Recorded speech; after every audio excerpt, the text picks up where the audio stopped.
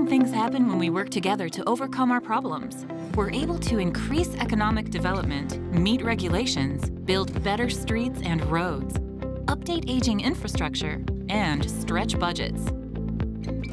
Hi, I'm Sam Clausen. Together, we're tackling real-world problems. Together, we're better. Together, we're building a better world for all of us. And here's how. Economic development. 93% of mayors say it's a top priority, but how do you make it happen? In Aurora, Colorado, they're protecting economic development along a business corridor. It started with a feasibility study and included channel improvements to address flooding and a new trail. It ends with an area ripe for development. Every day I drive through here, I see folks using that regional trail. It's been such an important part for the redevelopment of this area in the northwest Aurora. It has been very satisfying to see how it's kickstarting some of the other development in the area. When does 6,000 plus feet of asphalt impact the economy? When it's an airport runway. In Wyoming, a local economy pivots around uninterrupted access to Jackson Hole Airport. When they needed to repave their runway, the reconstruction was carefully phased to reduce interruption to airport operations. This airport serves 300,000 passengers a year, and ultimately the local economy. Jackson Hole Airport, it is the economic driver for the entire valley. I mean, you get off your plane, you look to the west, and you have some of the best fishing, best game in the world. I think for one day that this runway is out, the anticipated revenue losses are in the hundreds of thousands. New or changing regulations are a challenge for many projects, but there's always a way forward. In Detroit Lakes, Minnesota, stringent phosphorus regulations are influencing plans for new wastewater facilities. The challenge? Reduce the phosphorus content of a wastewater effluent by 93% to protect area lakes. I believe we're going to have probably the most stringent phosphorus limit in the state of Minnesota. The city hired SEH to create a facility plan and to look at our best options. For many, many years, we're going to have capacity to facilitate growth in the city, and we want to be great stewards. We want to do what's best for the lake quality. We also want to make sure that what we're doing makes sense for the ratepayers of Detroit Lakes. Along the shores of Lake Michigan near Milwaukee, Wisconsin, a $60 million housing development can move forward after wetland permitting caused construction delays. SEH helped accelerate the wetland permitting process and secured federal and U.S. Army Corps of Engineer approvals to reduce the amount of wetland mitigation credits. Our client had to get a wetland permit for this site. It resulted in a number of delays for construction and then also costs. We sped up the permitting process. They have all of their permits to start construction and build 300 high-end apartments at this site, and it's a $60 million project that will bring significant tax base to this community. How are you designing streets and roads for the future? Innovation and persistence are a must.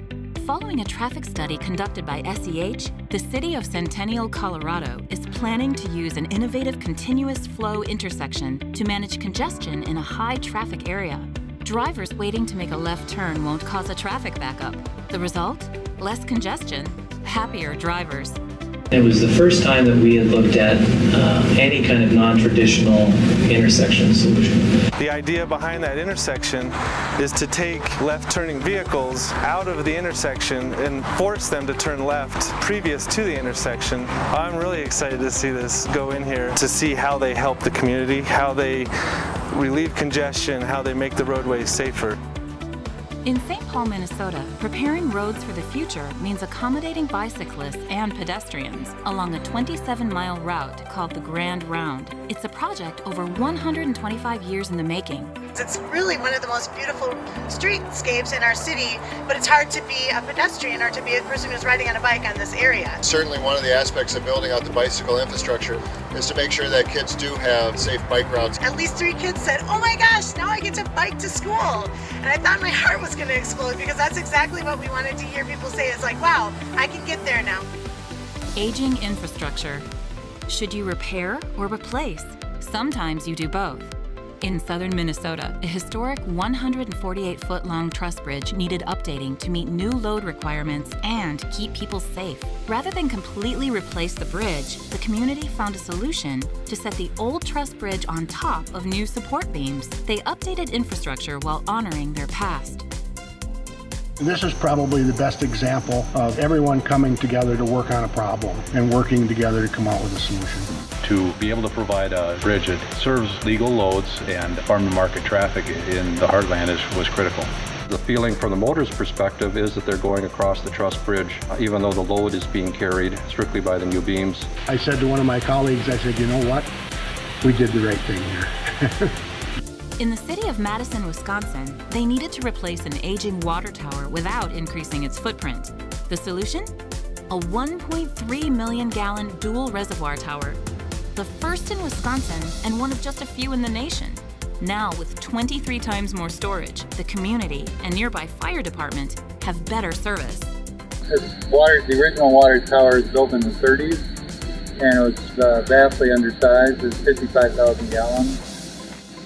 So in the end, I mean, if we were going to build an elevated tank for elevated storage, we had to basically do it in one structure. So it's been interesting to see it go from the drawing stage up to actual construction. It's been quite an adventure.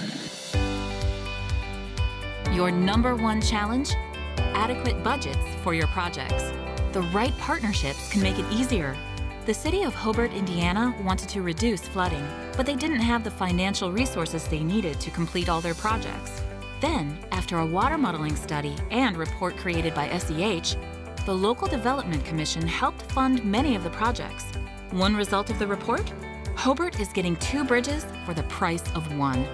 Hobart is like any other community where we have very limited resources and incredible needs. We wanted to do something. It's just a matter of time before we have another storm. They didn't have the financial resources. We did have the financial resources. We couldn't have done this without the funding support from the commission. Probably more than 3/4 of the watershed drains through Hobart. So every other community upstream has an interest in making sure that the water gets through in a way that doesn't affect anyone downstream in those communities, but also doesn't back up on themselves. In Kaukauna, Wisconsin, they needed a new library but didn't have the budget. When SEH discovered available space in a redeveloped historic building, the solution was simple: design the new community library within it. By partnering with the developer and sharing a roof, the city saved millions. The popular new library has seen a boost in circulation. Every solution we came up with to add square footage was a cost issue. And so working with this developer on this public-private partnership project allowed the city to occupy the space that they needed and not have the huge outlay of cash. And we wanted this to be a 21st century library in an 18th century building. People are just amazed. It's very much the community's library. We can't help our clients solve these challenges without talented people. Our clients told us that our employees are our greatest strength.